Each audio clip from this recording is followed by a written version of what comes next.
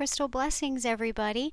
I wanted to go ahead and do a quick video showing what the advanced crystal healing class students can choose to do for their homework. And one of the choices is to identify a mineral set. You can go ahead and get this set here if you've chosen to get this. You can do the identifying, and when you get it, go ahead and put the answer key somewhere away safe where you're not going to look at it, hopefully, until after you've identified all the crystals or tried to identify them.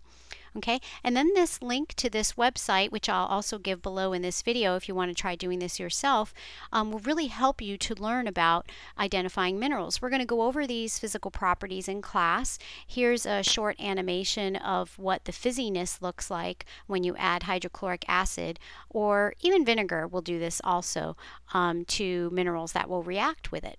Okay, and so let me just go back here. All right, and we'll pick, and here are the different minerals that you can choose to identify on this website.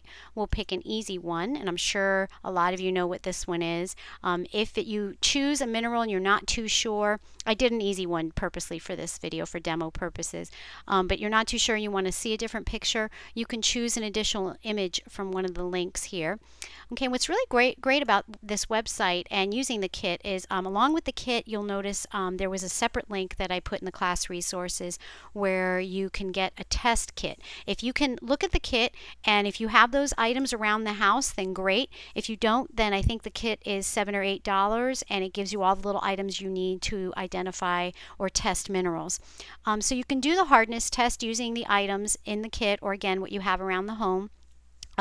This website tells you what to use to do the scratch test. I'm not sure if it's a fingernail or an iron nail, but let's pretend we did it and we got a 6. The sample was not scratched by whatever that item was. The cleavage fracture test is great because the only way to do that is to break your mineral. And I'm sure we don't want to break a lot of our beautiful minerals and crystals, so you can use the website to do that for you. And it says breaking the sample resulted in 0 cleavage direction, so that means the direction went in all different ways, and an irregular fracture.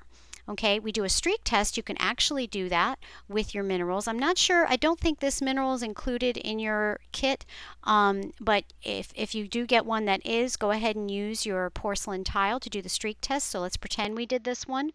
Or if you do have this one in your own personal collection, you can do that on your porcelain tile. And the sample is dark gray. Even though the mineral is not dark gray, the streak is dark gray. Okay, we hold a magnet up to it and we get a weak magnetic attraction. And again, if you try your sample and you're not getting one, with this particular mineral, some are attracted to magnet and some aren't. And that attraction is weak. So it's good that you have this website to double check. The hydrochloric acid, again, if you don't have a hydrochloric acid, which gives you more of a dramatic result, you can use vinegar. Hydrochloric acid is hard to get if you don't work in a science lab like I do. So, but you can get it. So, but anyhow, you may not have any other uses for it. So a vinegar is a nice option, or again, you can use the website and it did not react. And taste test. If you're squeamish and you don't want to taste, this comes in very handy. The sample has no discernible taste. Okay, so you come down here into the worksheet and you put in the color is a yellow gold. The streak was gray. The cleavage, it said 0. The crystal form. Now, the crystal systems, the way I teach them, are slightly different. So here you're learning a different modality or a different crystal system. They're not uniform throughout geology texts.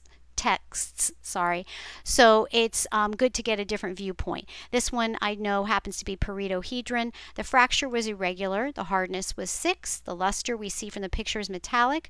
No hydrochloric acid, weak magnetic, and that was it. No taste. So then we pick from the choices we have here of what we think it is, and we grade it. And we got it.